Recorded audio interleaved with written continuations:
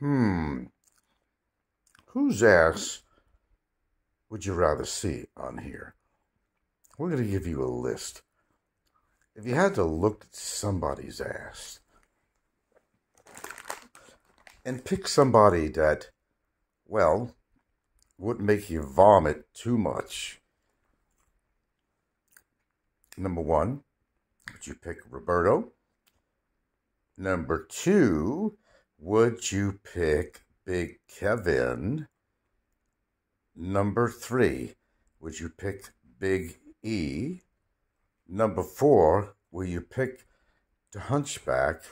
Or would you pick little old me? Come back with some answers on that. Now, you've already seen my fine line, lily white ass, pimple free, stretch mark free. Yeah, pretty fine, wasn't it, for a man my age?